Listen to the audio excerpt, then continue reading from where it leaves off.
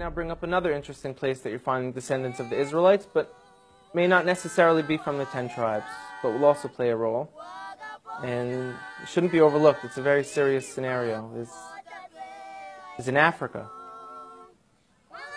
Africa has perhaps hundreds of millions of people with this identity right now of being from the people of Israel.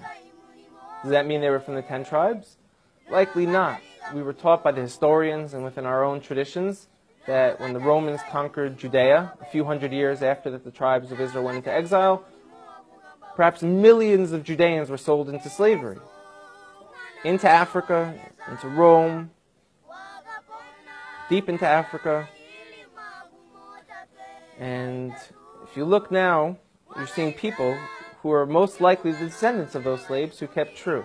I'd like to bring up a few specific examples because they're going to be game changers. One of them wrote letters to Israel when it became a state. And they said, we're Israelites out in Africa. You know, everyone laughed at them and they said, African Israelites, these people are just trying to jump on the first world country bandwagon. They're living in a third world country, they got nothing. We're coming to Israel, we got innovation, technology. So they're trying to get on this train because there's such a thing called the right of return. All descendants of the Jewish people from around the world were able to move to Israel. So they said we are also. And everyone kind of laughed at them, like I said. And a few people took it serious and went out there and started studying them, learned about their culture. And a professor from Duke University went out there and did DNA testing on them. And he showed not only did they share Semitic genes from people who were in Yemen and back to the Middle East, these gentlemen, a large percent of them, have the Y chromosome to be Kohanim, to be priests. Now, if anyone who doesn't know, a priest is a specific family clan of the nation of Israel who come from Aaron, the brother of Moses, who was the first priest. And anyone descended from Aaron has the status title priest. And we found that these men in this village in South Africa called Lemba, L-E-M-B-A, carry this genetic marker to let us know that they share the same as from the Sephardic and the Ashkenaz and the population of the people in Israel today. They share the same exact DNA marker. That's mind-blowing. So everyone kind of got humbled a little bit who laughed at them and said, now what? Now what do we do about this? This could have tremendous implications.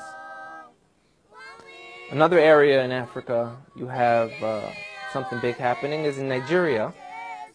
You have the Igbo people, or Igbo, pronounced either way. There's 40 million of them, also Christians, like I spoke about before, how that could happen to the children of Israel very easily. But also a lot of them are now coming out and converting back or adopting the rules of the Torah without all the paganism that they've been practicing for hundreds of years. There's been books written about it from scholars in Nigeria, from scholars from the Jewish people. And where it gets interesting is, in America, there was a slave trade. And a lot of the slaves, a very high percentage of them, came from Western Nigerian ports. And in America today, you see a very large movement of African Americans who say that they're the real chosen people, that they're the children of Israel, they're the Judeans. You know, so what are they just trying to create an identity for themselves because they were slaves, or is there really something here? And the answer is, most likely there is something there. And most likely, maybe that they were the original Israelites, and maybe that the Jewish people today who are white, Caucasian people came in a little bit later on. We know that some of the greatest sages of the transmission of the Torah were converts from Rome. You have a man named Onkelos who wrote a commentary on the Torah, unprecedented, that we still learn today. He was a convert. Some of the largest pillars on the transmission today were Roman converts. So here we are, we're Caucasian Jewish people, and now you have people in Africa saying that they're the real people of Israel. It can't be ruled out at all. We know they were sold into slavery. We know now that they're fulfilling prophecies by saying, we're coming back.